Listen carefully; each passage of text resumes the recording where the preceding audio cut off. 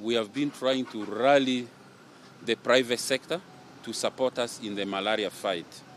And together we have private sector today coming from various backgrounds. But most important, EcoBank today is leading the way, mobilizing other private sector and putting up $500 million shillings to fight malaria. I'd really want to thank the various partners, especially EcoBank, for that contribution of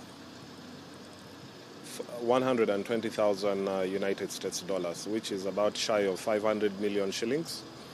And I'm also very happy as chairperson of the Health Committee that the private sector has come on board to help in fighting the biggest cause of morbidity and mortality in the country. The main objective is to mobilize the other businesses and business leaders to be able to join in and fight or help the country prevent and eliminate malaria, and also create awareness, especially in the areas where it is not known. It's still more or less, a taboo to use a mosquito net, and be able to be part of this intervention as part of our communities and societies and country at large.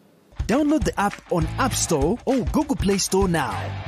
Vision Digital Experience, the future of media.